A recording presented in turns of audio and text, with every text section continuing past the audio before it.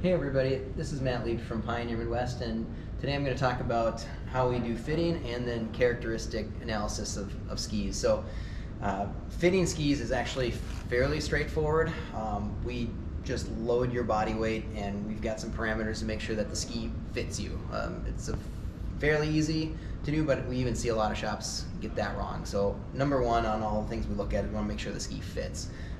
Number two, which is a tougher determination, is characteristics of the ski. So is it a warm ski or is it a cold ski? Do you need a universal ski? Do we need soft or firm track? So on the splay side of things, that determines whether the ski is warm or cold. So this ski has a lot of splay, so the tip and tail open up, and that's great for warm snow. Cold skis, when you load them, this would stay pinched up. You've got to understand though, you have splay in the tip, the tail, but you also have splay underneath the bridge too, so you've actually got 4 splay zones. So we kind of use this flex tester here to map that out.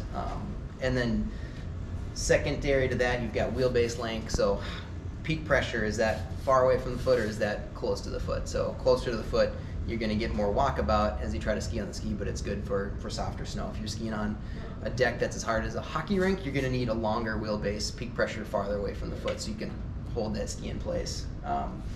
Another thing that we look at with characteristics is it a cold model ski, so it has a cold base, or is it a wet ski? Does it have a clear or white base for water skiing basically? And we try to match up those characteristics of flex and base material to what you need as a skier. And if you need a universal ski, we can do that great as well. And we also, the last step is we want to make sure we get the right grind on that ski, so we match up what you need.